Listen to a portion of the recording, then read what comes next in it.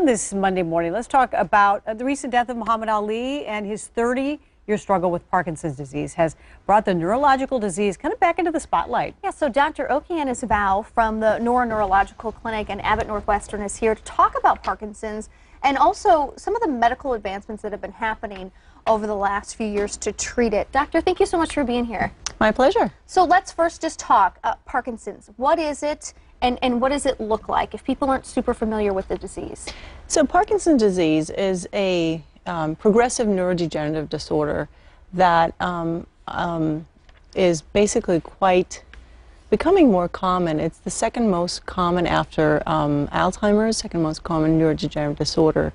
It affects the cells in the brain to produce less dopamine, and it affects their whole body in a way that patients move differently, slower. It's more difficult for them to walk. They're more unsteady. They have more tremors. Mm-hmm. These are the first signs that can tell you that a person might have Parkinson's disease. So we know that Muhammad Ali lived with the disease for decades. He was kind of the face of it. And so what is it like actually to live with the disease? So you're right. He practically had Parkinson's for almost half of his life. So it's different in various stages of the disease and different ages of the patient's life.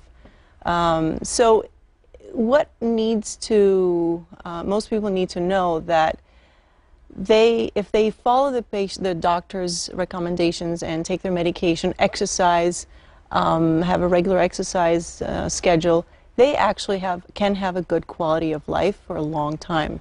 So we shouldn't say that if someone has Parkinson's, their life is over. Mm-hmm.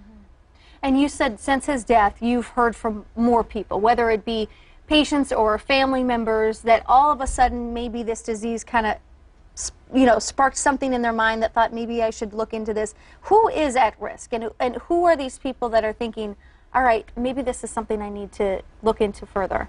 And that's a good question, because many people, once they have, let's say, a tremor, they think that they might have Parkinson's disease, which is not always the case. So most people that walk into my office usually have a tremor, a resting tremor, meaning that when their hands are rested on their lap, they start having a tremor. It usually starts on one side of their body and then crosses over to the other side, and they're slow, they're more stooped posture, they have shuffling gait, they're unsteady, they have tightening of their muscles. That's what Parkinson does. So these are the first signs that someone might have Parkinson's disease, but it doesn't mean that they do have Parkinson's, because there are other disorders that look like Parkinson's disease. Mm-hmm. So it could be something else. Could be something else. Let's talk about the future of Parkinson's disease and what kind of advancements have we made in the medical world in treating it, in diagnosing it.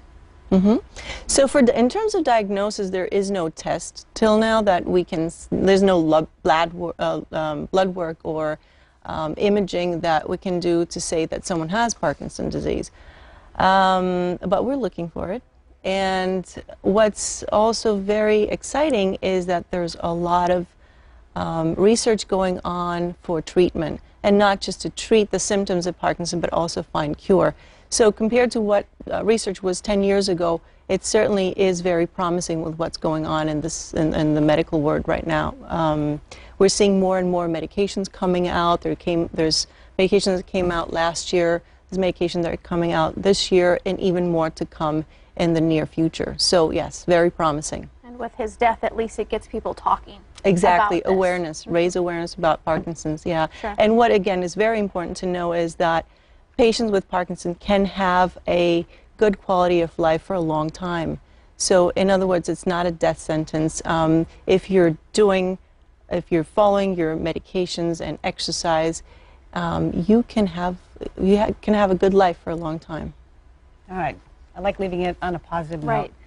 Dr. Okeanis Vaou, thanks so much for being here this morning and filling us in. And, we've learned a lot about Parkinson's disease. Thank you. My pleasure. Nice being here.